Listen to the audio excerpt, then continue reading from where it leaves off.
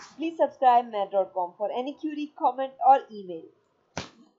Hello everyone. In today's lecture we will see how distance, speed and time are related to each other.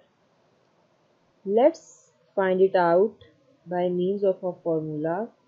We are given with distance is equals to speed multiplied with time. This is the basic formula that you have to keep in your mind whenever you are going to discuss speed and distance, speed and time. They are related to each other by this formula. It means if you are given with speed and time, you can easily calculate the distance.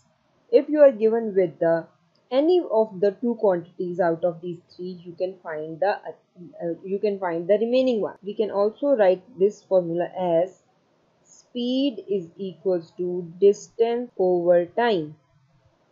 How? What we have done?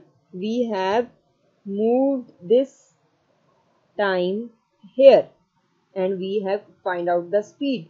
So this is the formula of speed. If you will be given with distance and time, you can easily find the speed, and if you are given with speed and time, then you can easily find the distance from this formula. This is the formula for speed. Okay, if you want to find the time, then what you will do?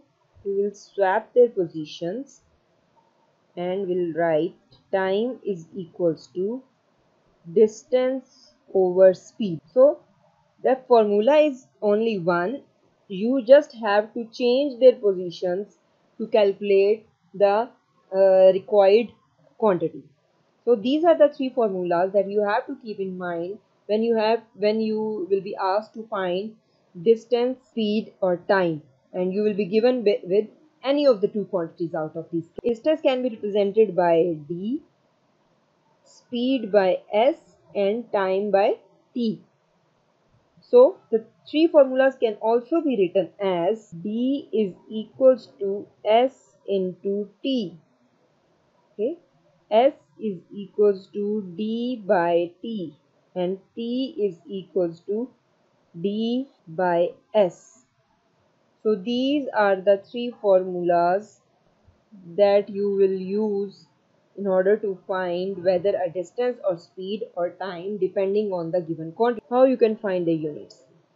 You will be given with the formulas speed is equals to distance over time, time is equals to distance over speed, and distance is equals to speed into time. So these were the formulas. Let's see how you can derive their units. Basically, distance is calculated in meters and time in seconds. It can also be calculated in hours or minutes, it depends, but the basic unit is meter per second. You can write it as like this. Next, distance is calculated in meters and speed will be from here will be meters per second. You can write it as meter over meter per second. It will be cancelled out and this per second will go up and you will write here seconds. It means time will be calculated in seconds or hours or minutes. It depends in which you will be asked to calculate.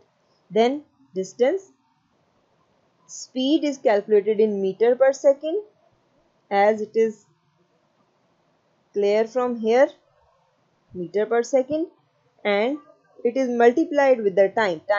This unit of time is second. So you can write it as meter per second into second. It will be cancelled out and the unit of distance will be meter. So these are the units that you have to keep in mind when you will solve the word problems related to these quantities. Thank you for watching. If you like this video, please subscribe math.com.